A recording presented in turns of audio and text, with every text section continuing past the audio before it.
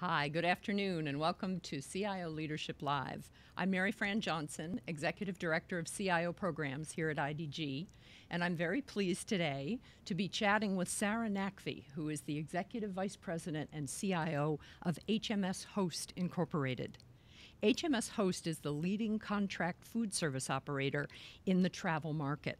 They have restaurant operations in nearly 120 airports, including 20 of the busiest in North America, and also at 100 highway rest stops across North America, Europe, and parts of Asia Pacific. Worldwide, HMSHost is a $3.5 billion company that employs more than 30,000 associates. It has an IT staff of around 90 people who have to balance the technology demands of more than 300 brands that are being served in those airports and rest stops in an increasingly complex digital operation that integrates with airlines, airports, and other businesses serving the public.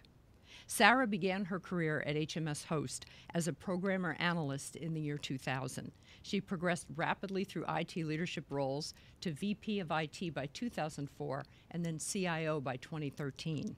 Her focus during the last 6 years has particularly been on driving innovation through a sweeping digital business transformation that has been aimed at and improving the travel experience for us all. Last year, we were fortunate to have Sarah as one of our keynote speakers at our CIO Perspectives event in Reston, Virginia. And her talk then, as something we'll get into more today, was all about digitizing the customer journey. One of the many other things we'll talk about today is how her IT organization has been changing and adapting to this incredibly expanding and changing digital business ecosystem at HMSHost. Sarah, delightful to have you here today. Thanks for joining us. The pleasure is all mine. Thank you for having me. I remember when we talked earlier, one of the things that struck me when we were talking about the HMSHost brand and how to talk about it, that it's almost a brand that hides in plain sight. You even call it that, a hidden brand. What do you mean by that?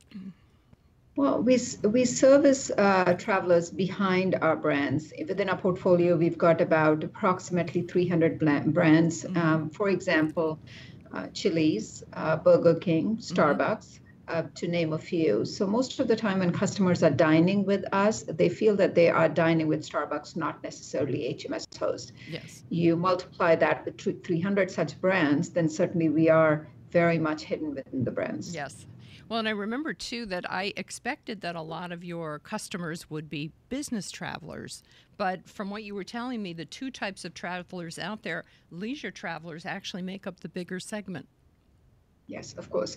Well, from a business standpoint, we are targeting three different sectors.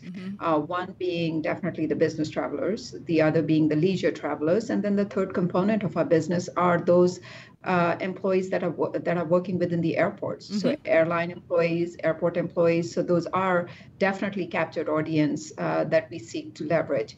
But from a business traveler standpoint, there's some very startling differences as far as behavior is concerned, as well as the digital adoption.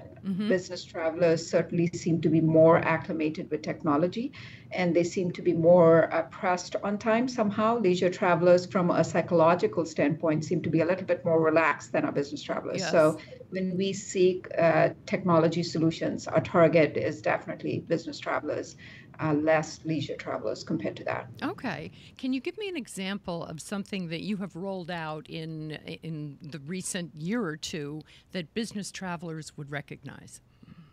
Yes, so a number of kiosks are now within a part of our portfolio, so that's definitely moving very aggressively with an idea that speed of service to any traveler is important within an airport environment.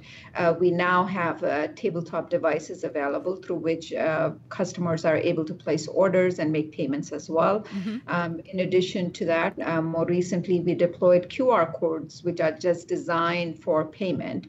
When we studied a customer's journey, we find them to be most anxious when they're done with their dining and are ready to make a payment.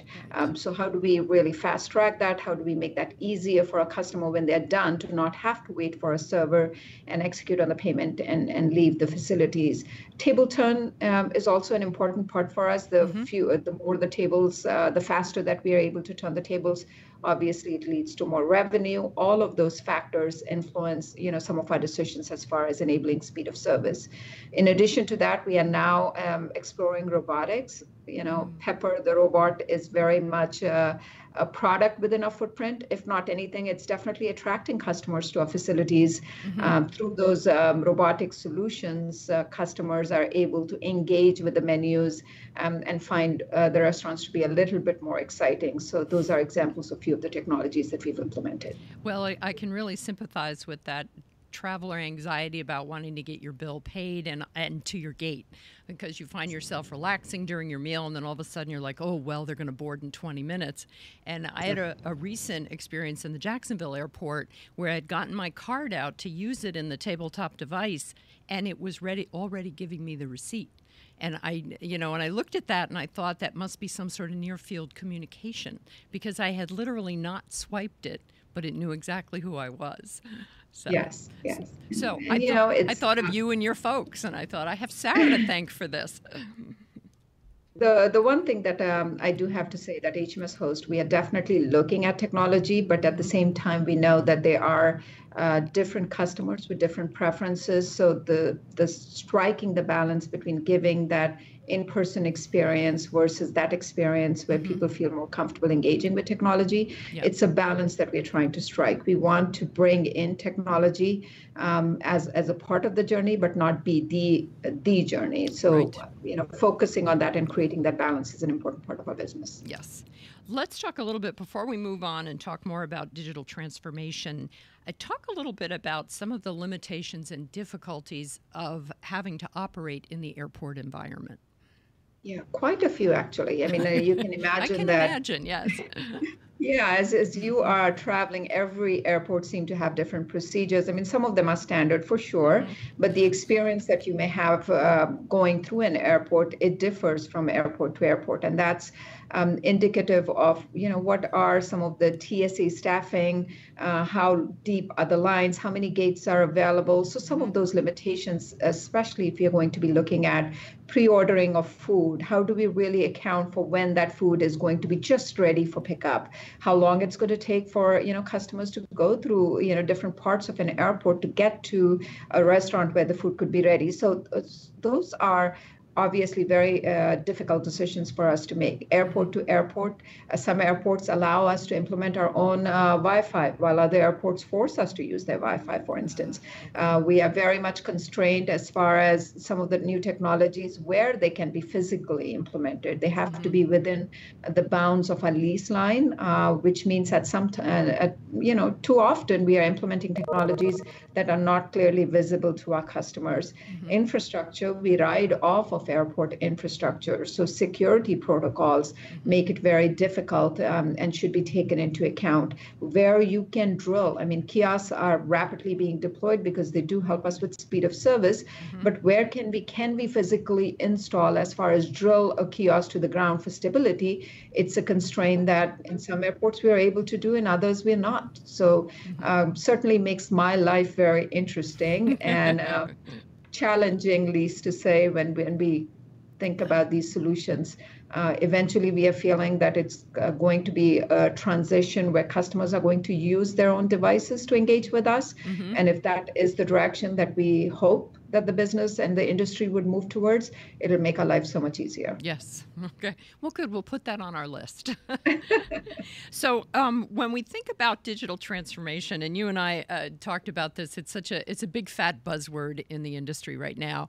And what I've found is that every industry thinks about it and views it differently. If you talk to someone in the oil and gas industry and you say digital transformation, they think they're talking then about the digital oil field and about the things that people can do with iPads when they're there. Tell me what digital transformation, what does it actually mean to HMSHost? Yeah, we went through the exact same struggle that you're referring to. Within our organization itself, every single department had a different definition of digital. So before we could actually define that common phrase that meant to us, we had to do not only just a study of our customers, engage our different business leaders, come to the table together to get to the common understanding of what digital means to HMSHost. We are in the travel industry. Speed of service is absolutely important to our travelers. We have category of travelers that are classified as gate huggers, and I think we all fall in that category all the time. Right? Yeah. Once you get to the airport, all you're thinking about is, I want to get to the gate and I want to be stationed there. What does that mean? So we took all of these factors into consideration and concluded that digital to us means shaving seconds of Olympic time.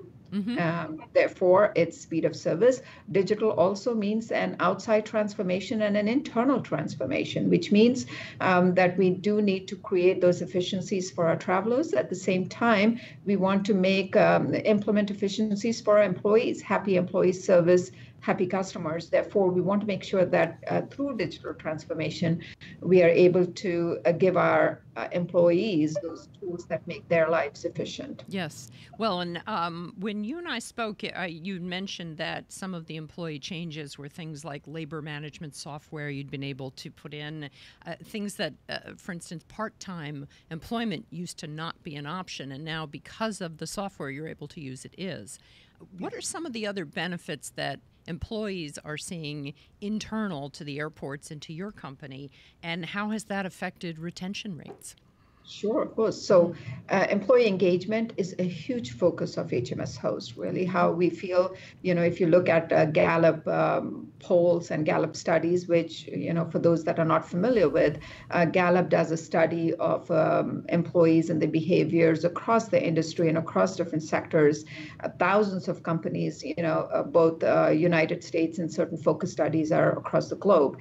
And they speak very highly about how engaged employees are defined as 70-80% productive compared to those that are disengaged employees, which is 25% or less, and actually they're sinking the boat. So employee engagement is a huge focus of ours, and as we surveyed our employees to really understand what drives the engagement, then it is collaboration with the managers, collaboration with the peers, and collaboration with the company's vision and mission. So we've implemented and instituted tools that drive collaboration. A perfect example of that is something called the pre-shift meeting. So a pre-shift meeting is where our field employees are able to get together with their managers first thing in the morning and understand what the focus of that day is supposed to be. In that way, everybody is in sync, trying to drive those targets and not be disengaged with the overall goals of the company are, or the goals of that airport might be. So engaged employees, we also do recognition of these employees because there are some incredible stories of how our employees have helped their customers because of how engaged they were. From saving lives to really going above and beyond when dealt with very dying conditions. So we're very pleased with that, and we definitely feel that digital transformation and technology is enabling and driving that engagement of our employees. That's great. The business transition that has gone on here for HMSHost has been, I'm sure, really interesting to watch internally, because you've been with the company almost 20 years or a little over 20 years. Now, it started out, it was more of a service-based model when you think about IT, but today it is very much the voice of strategy moving forward. Talk about that transition, how that changed your role as the CIO. Certainly. When I first became a CIO, the focus was just, filling in the gaps, really addressing those issues that were stopping IT from delivering the support requirements of the business. So we continued to, for the first couple of years, just focus on removing, for instance, eliminating all single point of failures from our infrastructure, bringing back stability, and developing SLAs that we could really live up to. As the environment became more and more stable, the company's expectations of what IT could and how IT could contribute towards business transformation became an important part of it. So since then, the role of IT has changed very rapidly.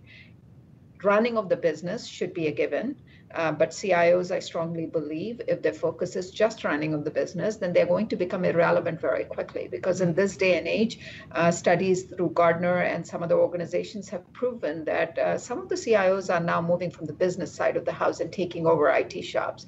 What does that tell us? It tells us that CIOs should absolutely be very much connected with the business. Yes. understanding of the business. And that's exactly what we've seen here. Running of the business is definitely a requirement and a given for CIOs, but their success depends on their ability to really be seen as a business partner. I don't know if you can see behind me, you'll see our vision statement. We see ourselves as the business transformers. We want to use technology to drive business transformation. And not only did the organization was very receptive to that new role of IT, but since then, my role from being a CIO reporting into the CFO changed to that being reporting into the CEO, because the expectation now was that IT would be a voice in developing the strategy for the business rather than just being an executor of one. Yes. So you're going to see that is the role that successful CIOs are going to have to play in order to remain relevant. Mm-hmm. Yes, totally agree. The next area of questioning I wanted to get into really takes us into the industry disruption that you're dealing with. And we've mentioned a few of those changing customer expectations, but they're very much mapping to what you're doing. For instance, social media impact has had a very big role in all of this. Talk a little bit about that, how you approach it, what sort of investments you've made to make sure, because I know that you have to have the great foundation in place, but then there's everything that has to be built on top of that. Course. So you're absolutely right. Social media has been the biggest disruptor for a business and has created an urgent need for us to really build procedures and processes around it such that we can really respond to it. Examples of some of how social media is really impacting our lives is a customer dines at one of our restaurants. Whether they have a good experience or bad, instantaneously, they are really going onto the social channels and really starting a conversation through that. Mm-hmm. If companies are not going to have procedures and processes and an environment to respond to the social channels very quickly, they're going to take a life that is going to be very difficult for marketing to handle and respond to. Mm-hmm. So what we've done is that we are definitely looking to leverage social channels through two different facets. One is really studying the conversations proactively, leveraging the good and really republishing the good comments that we are getting, mm-hmm. and studying the bad or really critiques that we are receiving. Mm-hmm. And honing into, are there trends there? Are they stemming from a location, stemming from a store, stemming from a certain brand, the type of experience, the type of dining experience? How does it translate into the type of management that we have? Mm-hmm. Again, going back to engagement, do we have engaged employees or do we have disengaged employees that's resulting in these conversations that are negative in nature? So we are definitely looking at BI, business intelligence, really mm-hmm. studying some of the reports and trying to respond, although I have to say that it's a long way to go before we are absolutely ready, because the conversations are instantaneous. Yes. And sometimes our ability to respond to those conversations instantaneously is not practical and not realistic for companies our size. So mm-hmm. it's a challenge. It's going to be something that we're going to have to respond to. Yeah. Well, and it's so interesting to talk about it and hear about it, because 5 years ago it wouldn't have been something IT had to concern itself with. The social conversation was really something that marketing dealt with. Tell me how you work with, what is your collaborative relationship like with the marketing side, not just of HMSHost, but with how you deal with the marketing folks and the other people out at those 300 plus brands who all they consider you a partner and a provider in a lot of ways. Yeah. So as far as brands are concerned, we are very constrained from brand agreements about what we can and cannot do. Oh, okay. So certainly from a digital transformation standpoint, it requires a tremendous amount of collaboration when we go through the ideation phase. Like, for instance, we are working with one of the brands where we want to deploy kiosks. And on the street side, they don't have kiosks, but we do feel that that's necessary within the environment. So we have to go through a lot of steps as far as brand approvals are concerned before we can bring any new technology. So it requires collaboration not only with our contracts, studying the contracts, understanding our limitations and the do's and the don'ts, collaborate with marketing within those brands, and really get the required approvals. As far as our internal marketing is concerned, we are very quickly realizing that digital marketing is a different type of talent. Organizations may or may not have that type of talent internally. For instance, signage, digital signage. If we have kiosks, how should we market those most profitable products? What should the flow be when customers are engaging with digital? How many clicks does it take before customers disengage with a certain workflow? All of those things, we are finding that we have low attrition, which is a good thing. Our business is complex. We need the attrition to be very low. But how do we really bring in that new talent and create that balance so that we are continuing to grow and respond to that? So we collaborate very heavily with marketing, and we find that marketing has some very good third-party vendors that brings that knowledge base in, that allows us to sharp up our digital marketing campaigns, which are quite different than our historical, printing of menus and so forth. So an interesting transformation leads to say that is definitely going on in marketing and shaping our communication with them. Yes. Well, and this reminds me too of your innovation center, because that's in terms of partnering with outside vendors and probably with some of your brands. Tell me about the innovation center, how you staff it, how it gets used, just sort of a little bit of a deep dive into that piece of it. Sure. So it has been an interesting transformation, least to say, because what was happening when IT was very busy, plugging the holes and really improving our support model. The need from the business was that they really wanted to move very aggressively into the digital space. So what they were doing was that they were engaging outside of IT with third-party vendors and really trying to bring in these new technologies within our space. And of course, I'm sure that many CIOs can relate to this, that the vendors come in and say this, you do not need any help from IT. We can quickly get this done for you, and you should be up and about in no time. We just need your credit card number. Yes, of course. So it's done and it's implemented, and it's implemented incorrectly or doesn't work as designed. And then we had business, knocking at our door to build in all of those sophistications that should have been taken into consideration at the incept of the project, but it didn't. So in order to address all of those challenges, we created a lab. We think we've been very creative with it. We call it Imagine IT, or you can say Imagine It. Yeah. And it's although no help from marketing, I have to give credit to my talented IT people for coming up with that name. That is great, because oftentimes when IT people come up with a name, the first thing you want to do is change it. Exactly. Yes. So I'm pretty pleased with that. I think they were quite creative. We've created that lab, and it's done couple things. It has benefited the vendors as well as benefited IT, and then improved our collaboration with the business. So now in today's environment, if a vendor approaches any of our business partners with a new technology that they want our businesses to look at, they very quickly directed that vendor to us, to IT.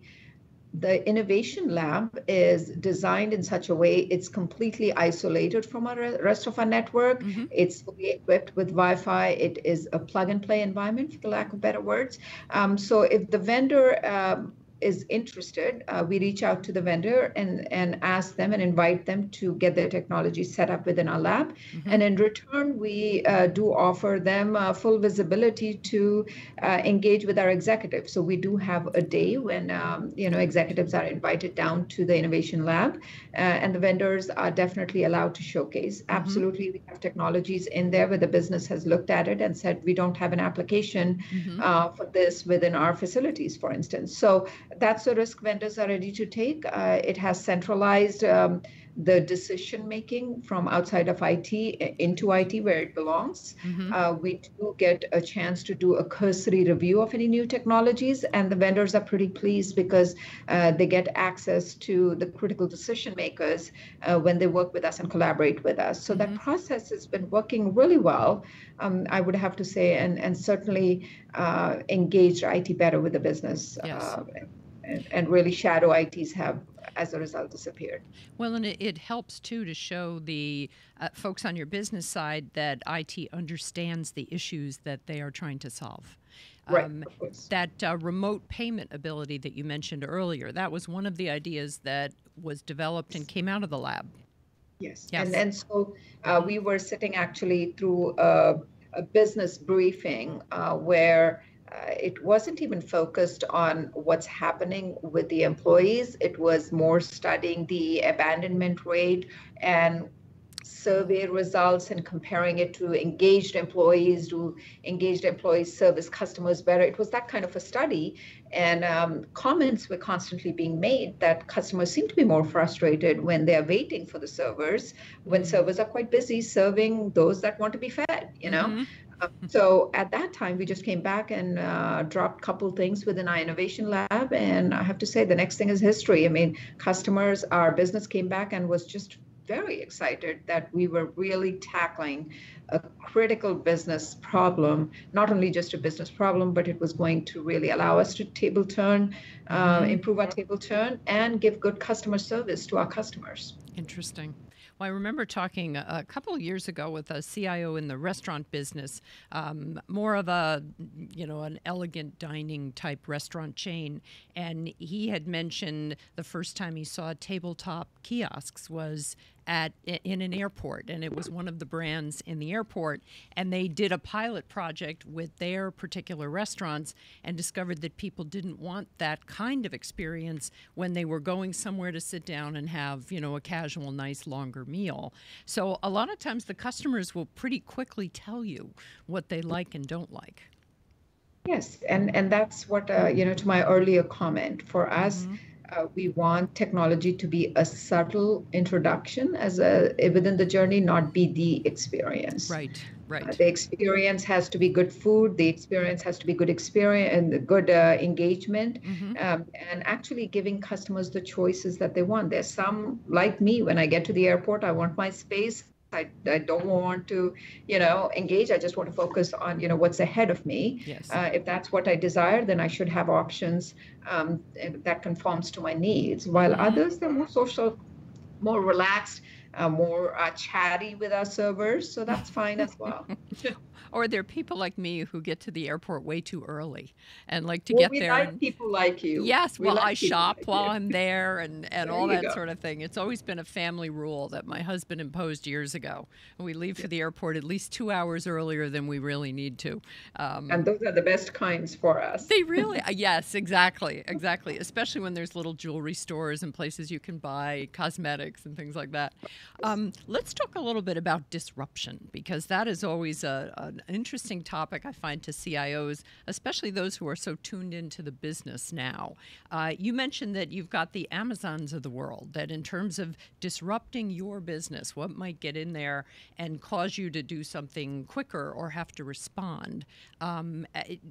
Flesh that out a little bit for me. I mean, it seems like you would be so well embedded in an airport business that you wouldn't have to worry about losing them as clients. So who are your disruptors or your competitive threats? I wouldn't say that, necessarily we are worried about it. We feel that we have a pretty good model that works. We won't be as successful as we are. And we're pretty good at really looking at what are the disruptors and really preparing ourselves to respond to that. I do think that what we have to be prepared and plan for is, how are our airports evolving? Yes. And what are some of their aspirational goals that would, in essence, create disruption for us. Okay. When the apps first came about, for instance, there was definitely every airport, every airline wanted to have their own app, their unique app through which they wanted to engage with their customers. Then we went through that hype cycle, and we came out at the other end saying that there is an app fatigue out there. I have so many apps. Yeah. How many of the apps do people really use? With us being a hidden brand and the only company that can scale from one airport to another, our focus, we start out by looking at the customer. What ultimately should we be giving an experience to the customer, whether they use an American Airlines app or a United app or an airport app? How should our technologies conform to give the airports that single experience so we are not a disruptor to their journey? So stuff like that we are constantly. So you'll see that we've invested very heavily in solutions that allow us to really be plug and play. Whoever wants to engage with us, we are ready to really respond to that challenge. So that's how we are looking at it. If you look at what we are planning for, airports want diversity of brands. Some airports require local brands. Local brands, these are small mom and pop shops that have gained, traction within that community. Yes. Well, how do we really force them to conform, or should we be even forcing them to conform to what our digital aspirations may be? And how do we really create, because every brand wants to maintain their own experience. Well, and the smaller the brand, the less likely they're going to have a very sophisticated approach to technology.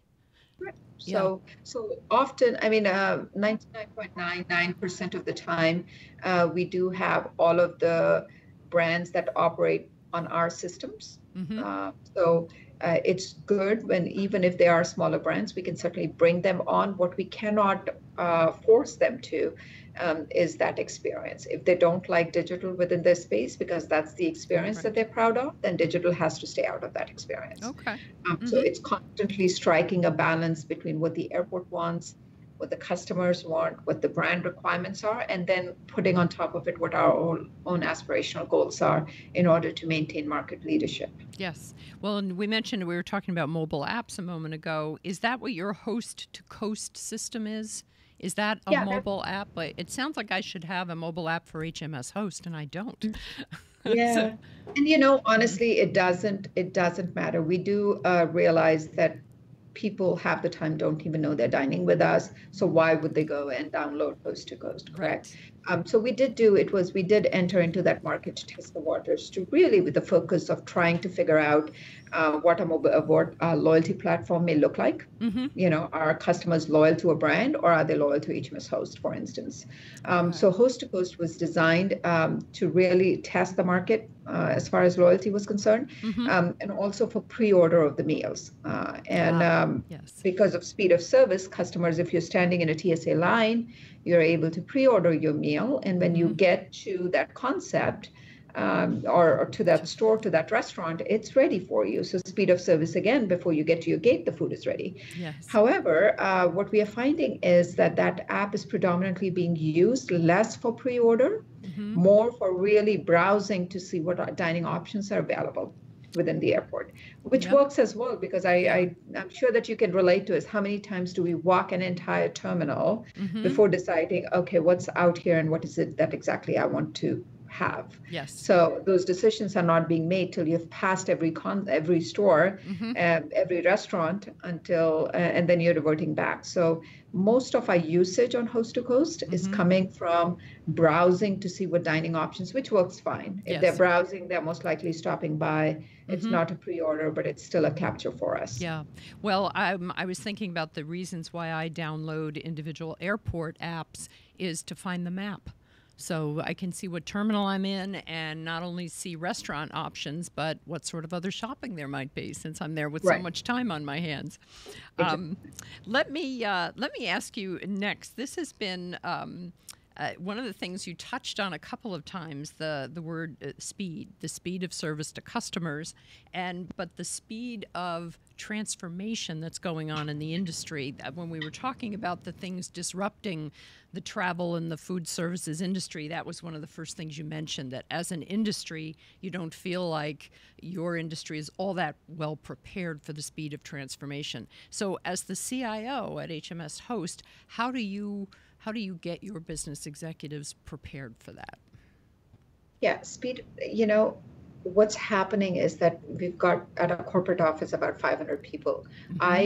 expect all 500 to be somewhat technology experts because of how rapidly technology is evolving. So playing catch up is, or being ahead of it at times is quite difficult because of the rapid pace at which it's changing. As far as driving speed to market, I mean, we've made some very critical decisions, as I alluded to earlier, is that when new technologies come about, what is imperative for IT to be successful is have the ability to really connect and try those new technologies out to see what the results or pilot or proof of concept quickly.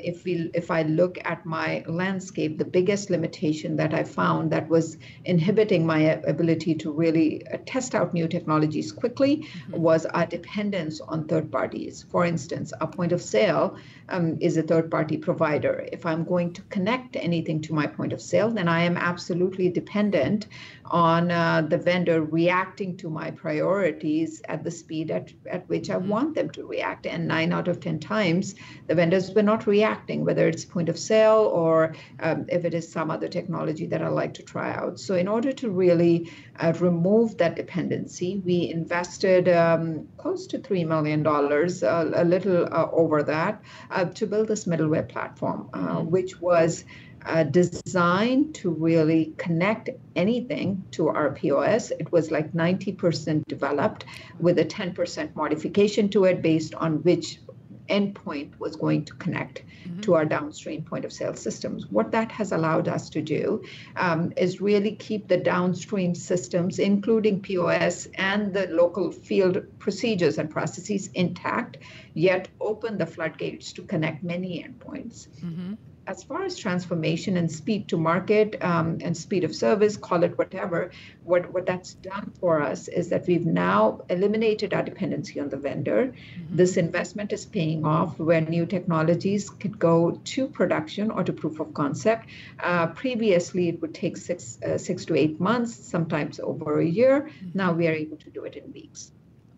In addition to that, with a structured, systems, open APIs, we are able to very quickly make that available to our vendors. So vendors are excited to connect with us, knowing that, testing a concept within weeks is certainly a desirable outcome. And we are getting better deals from financial deals, better ability to project applications, test out returns, and gather empirical data that's relevant to making these decisions. So it's absolutely transforming our business now.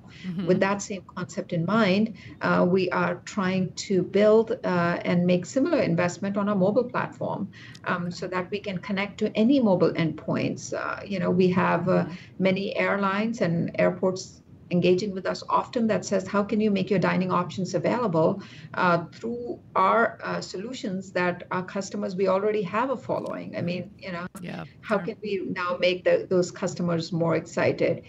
That was the first step. Now we have airlines coming in and saying, okay, well, let's improve on those partnerships. Can we exchange, cash and miles for food purchases? Or when they buy food from you, can we transform that into miles? So as you can see, like a very small step is now ideation has led to quite a few advancements that hopefully we can bring to fruition this year. Well, that's always kind of that's always sort of the beautiful thing with technology innovations of any kind. Going into it, people don't realize that they're getting something they never knew they always wanted, and then it leads to other ideas. Right. So I wanted to ask you to get into a bit more detail about, you do an awful lot with a staff of 89, 90 IT people across the world here. Tell me about how you have IT organized and how you have things structured so that you can do so much on the digital leading edge, but then still also keep all of that incredible foundation running across, what did we say, over 200 airports around the world. So how do you organize and structure this? Sure. Just point of clarification, the 200 airports that we have, it is in North America. So we do have a separate IT that does the global for the Asia and the Europe side of the house. I have to say that there's never a dull moment in my life, which keeps the job very exciting, Yes. and hence the 20 years of service here. Yes. But as far as IT is structured, previously we were, as any IT shop, very focused on support. We had teams that were completely mixed up, those that were doing R&D work as well as support, and we found that to be very challenging. Governance became an issue, really projecting out the impact of a business request when it comes to, products that they wanted to implement. That became a huge challenge. And we felt that as an organization, I didn't comfortably could go to the business and say X percentage of IT is going towards business transformation. I just couldn't do that because of how we were structured. It was a combination of the same individuals that were doing support as well as R&D work. Yeah. So since then, we have gone through a level of evolution. We are now embarking on a journey where we are separating out IT into two distinct towers. Actually, I would say three. One being more focused on really being business enablement.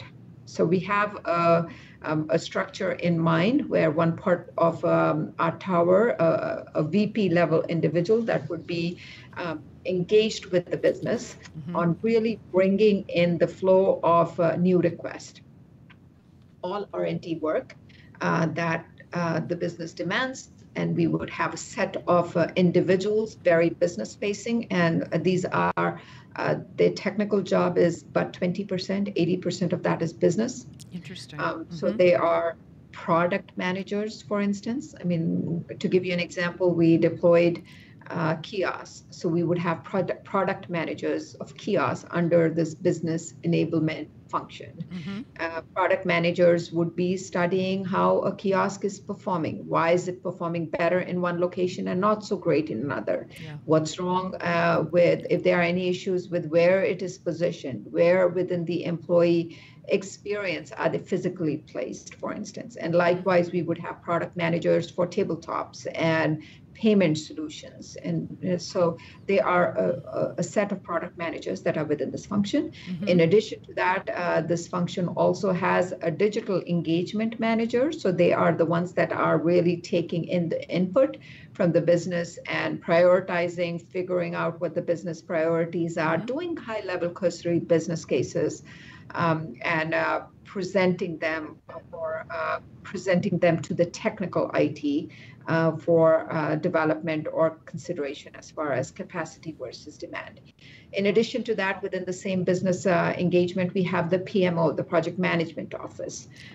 So they are really the experts in developing and managing projects, mitigating risks. They live and breathe projects, and they keep the technical team in line, because we all know technical teams do not want to document. They just want to be heads down coders. So we've taken away that function, the PMO, and created the PMO under the business enablement function.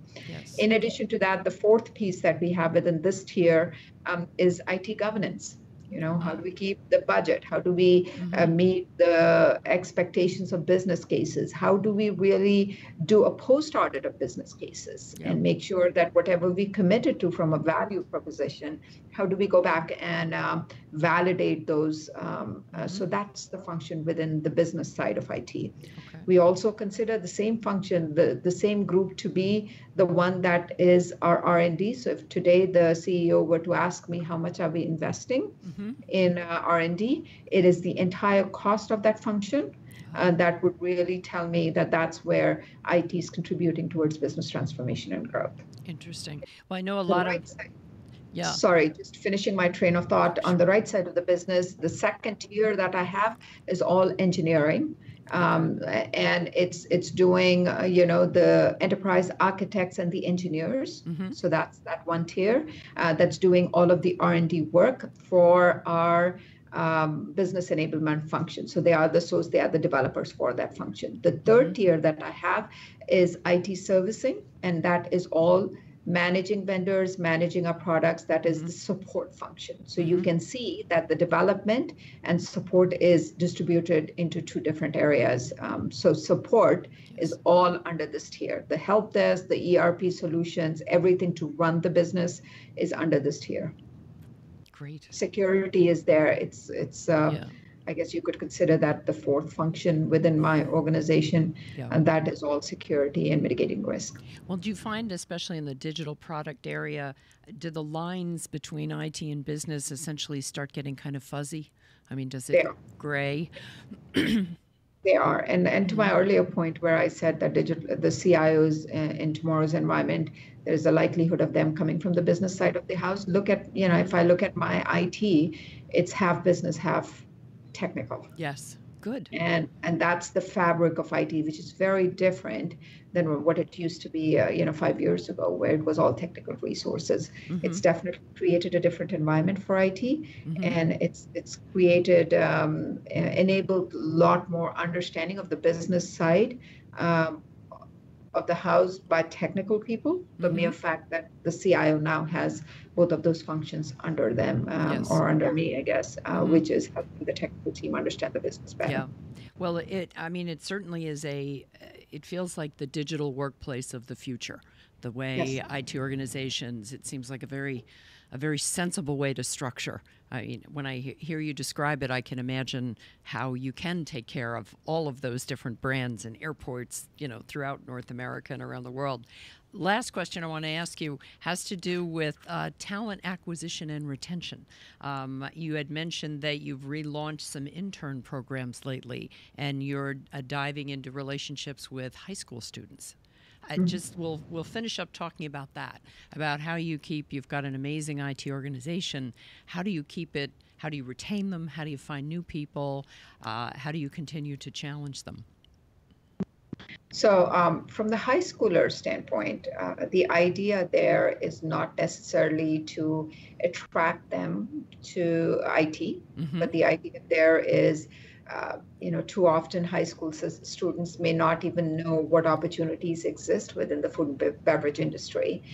So the way the program works is that we do reach out to local high schools and ask them to suggest or recommend their bright students that are undecided as far as the career lines are concerned, but yet have a huge potential.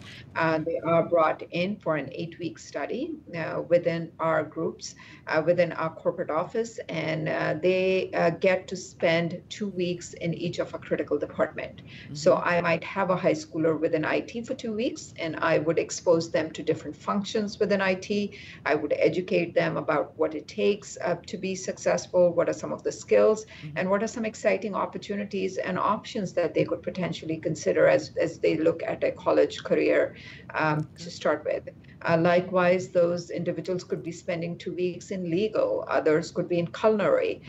So we kind of rotate them into different departments every year so that they're exposed to what are the opportunities within the food and beverage. So that's definitely, you see a lot of excitement and you see clarity in these students, which is quite rewarding when they walk away at the end of 8 weeks with lots of options to consider, which otherwise they wouldn't have been exposed to. So that's definitely an option. As far as internship is concerned, we do have programs with University of Maryland and some of the local universities where we are trying to reach out and create programs for them. And when these interns come in, we are treating them not as project work, but giving them on a specific project that we might just need staff augmentation, but instead we are giving them a business challenge that can be solved through digital. Interesting. So for instance, queue lines, the queue, we let them visit an airport, watch a concept, and come back and really give us some really innovative ideas about how we can perhaps address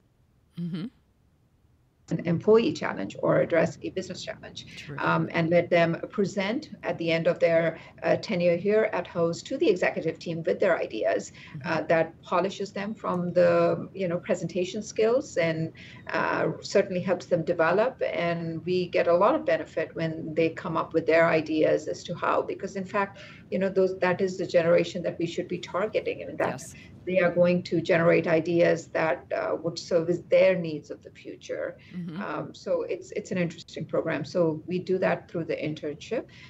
In addition to that, we very recently, and unfortunately have not been able to make the level of progress that I had hoped for, we are trying to connect with institutes like the MITs of the world and really figure out how can we create a more regular rotation throughout the year with their, their MBA students or the master's program, and create a project that we probably, and in return, we could do, scholarships. And again, these are some ideas that we have on the table that in return we could contribute towards their education for a successful business outcome that could be implemented. Great. So it's those are the three channels. Now, the fourth channel, which is just as important initially when I took on innovation, the idea was to really create an innovation team. I don't think that's realistic. I mean, after being in that, trying to achieve that for the last 3 years, I've concluded that no company should really think that just because they have an innovation team or they decide that they want to have an innovation team, that all the innovation ideas are going to be, all taken care of. Instead, what we have done is that we've picked a few strategic partners that we are in our final stages of finalizing the agreement that have very diverse presence across the globe. Great. And have a diverse skill set that they themselves have internship and student programs through which they're bringing in new talent. And we've committed innovation dollars through them on a yearly basis, so that to give them an incentive. And in return, what they are supposed to be doing for us is once a quarter, they should be, absolutely, we are picking up these vendors that have experience within our space, the airports of food and beverage. And every quarter they are to come up with a idea, substantial enough idea that we could agree to take to proof of concept. Interesting. So well, that whole notion, that global experience. Well, a global experience, and it spreads the responsibility for the ideation over a much more diverse and kind of fertile landscape than having, And I think you had mentioned to me too that you had found that one of your pieces of advice for CIOs was don't expect the business to be pulling this from you. It really has to be a push that comes from the CIO. And I'd like to, I'd like to elaborate on that a little bit, right? So a lot of times we are expecting, and me included, initial stages of my CIO, I expected the business to come ask me for a solution to their problem, and I would respond to it, that it would be a very reactionary environment. Since then, I've found that business is too busy running the business, very infrequently do we get feedback from them. So instead, the paradigm has to shift, where CIOs have to be more engaged with the business, asking the questions about what their pain points are, having calls with the business more global that says, this is what we feel after studying the business, that these are the pain points, that technology can be an enabler to really address those challenges. So leading rather than following is the way to go when it comes to digital transformation. Yes. Well, and I think that in many ways you really are living your motto that's up on the wall behind you about transforming IT into a trusted business partner and really producing. That's why it's always so interesting to talk with you. Thank you for your time today, Sarah. This has been a wonderful conversation, and I'm sure that our listeners have all gotten a lot out of it. So we appreciate your taking such a big chunk of your time. I appreciate the opportunity as well. All right, great. Thank you. Now, if you joined us late, you can watch this full episode later today. It'll be on CIO.com or on our YouTube channel, which is called IDG Tech Talk. You can also listen to audio podcasts that will be available wherever you listen to your podcasts. And please do join me for our next episode. I'll be back on Tuesday, May 7th at 2 in the afternoon again, and I'll be joined by Vipin Gupta, who is the CIO of Toyota Financial Services. And while you're at it, do subscribe to that new YouTube channel, IDG Tech Talk, where you can find all the previous episodes of CIO Leadership Live. Thank you for joining us today. We'll see you next time.